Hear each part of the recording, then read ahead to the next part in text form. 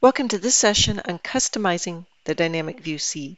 Now in this session we'll make modifications to the dynamic view seed for the architectural floor plan and incorporate some of the project standards that we set up earlier. So I'm in the design model and I have applied the saved view for the architectural floor plan. So the XYZ arc floor plan, and I simply do that by using the apply saved view and selecting the view. Go ahead and do a fit there.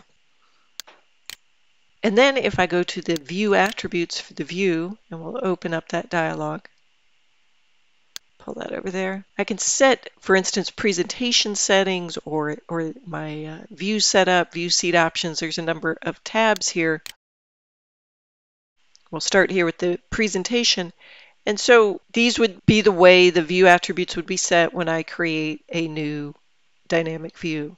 So for instance, if I would like markers to be on in any new view that I create, I might want to turn on the markers here. If I don't want that, that background grid on, I might turn that off here. If I didn't want that ACS triad to show, I would turn that off here.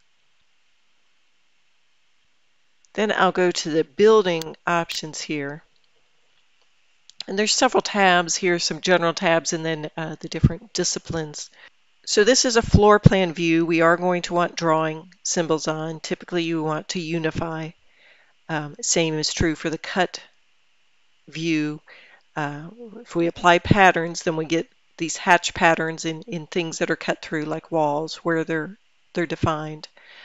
You can choose to align hatch patterns, meaning they align with the geometry. Might want to do that. The other thing we could do that's not on here is to generate center lines. So if a particular family or part has a center line symbology, you can turn that on. You can and make sure that those connect at corners. I'm going to actually turn on a back view for my floor plan and then have it come in as dashed so that we can see soffits above and so forth. So if I intend to do that, I want to make sure I turn on this apply reflections on the back view. Also might want to turn on grid lines so that if you have a building grid set up in your grid manager, then that will be displayed on the drawing. Now let's switch to the architectural tab. This is where you set up rules. Now these are annotation rules. In the case of structural and mechanical, they're actually re-symbolization rules as well. But we'll just take a look at simply creating a new architectural rule using the space annotation that we set up. Now let's take a look at the current space rule.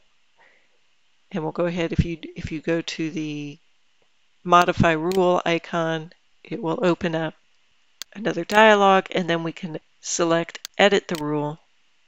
And you can see we have a rule name and a description. It indicates that this is plan annotation. It applies to any spaces.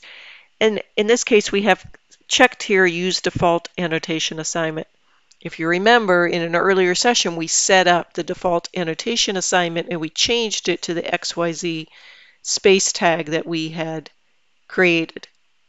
So that's what this rule would use. And if we wanted to modify that, we could actually just go and change the default tag that's used and we wouldn't have to change any rules. So I'm going to go ahead and close that. But we could also create new rules.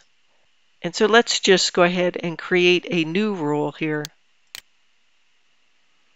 And we'll call this the XYZ space rule.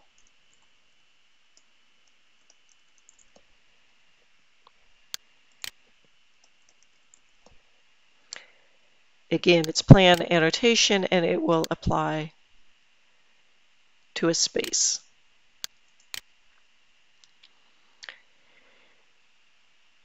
But in this case, instead of using the default annotation assignment, we'll simply pick the cell here. So again, I'm going to pick the XYZ space label.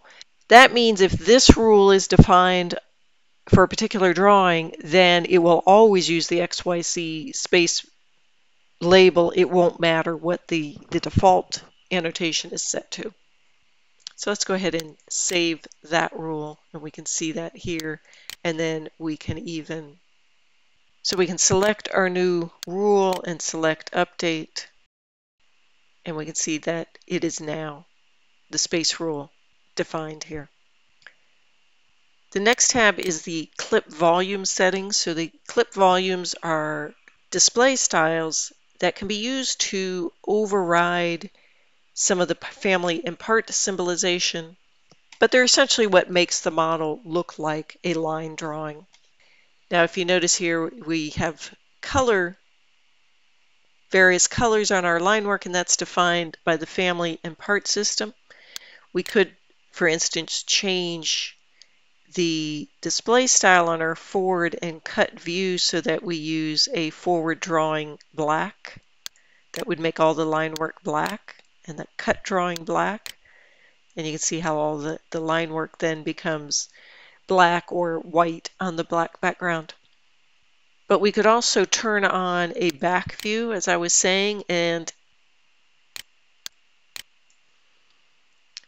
then if I change the display style to the one we created earlier, which was a back drawing dashed, we can begin to override some of that back view. So in other words, we're seeing solid headers across these doors here. And if I change that to my XYZ back drawing dashed, I now have dashed black lines there. So just using those display styles to customize how we see the drawing work. There's one more tab here, which is the View Seed options. And these actually determine, well, that detailing symbol style that we just set up. So we could set that to the XYZ default that we just created. We can also set here a discipline and a purpose. So this determines which templates are used with which tools. And so this would be used with the floor plan tool, and it would get tagged as an architectural drawing. And then on the Building Designer tab, we can set the range of the dynamic view. So where is the cut plane relative to our floor, and how far forward do we look, and how far back. So we've got the cut plane from the active floor. It's going 4 feet above the active floor. And then the forward view is offset 0, meaning it goes right to the active floor, and then that's all the further it looks. If you maybe had some recessed areas or you wanted to see something that was below the floor, you might want to change that offset, and maybe you want to go down a foot or more. You could also set this to previous floor, so you could look down one floor, or unlimited if you needed to look all the way down through a space, for instance, in an atrium or something like that. So we'll just leave it at that. Or if you want to keep your floor plans fairly clean, maybe that's just 0. And then as far as the back floor, again, you could go to the next floor and then say offset -1 foot from that. Or in this case, since I'm really just trying to pick up some soffits, we might be able to say, well, let's go from the active floor and we'll go up perhaps 10 feet. We don't want to see too much information up there. We want to pretty much keep it to maybe some door headers and some ceiling soffits. So now we've got our drawing looking the way we want it. I'm going to close the view attributes. Then I can go back to my saved view dialog, and I want to update this saved view, this XYZ arc floor plan, with the changes that we just made. So we do that with this icon, select the arc floor plan, and then use the update saved view. Now notice a little dialog comes up here. And you just want to make sure you don't turn on that update camera position. There's no need to update the camera. We're simply updating the saved view, and you just left click in the view, and then that's up to date. So all the dynamic view settings are updated. In the next session, we will update the drawing, which is linked to the dynamic view.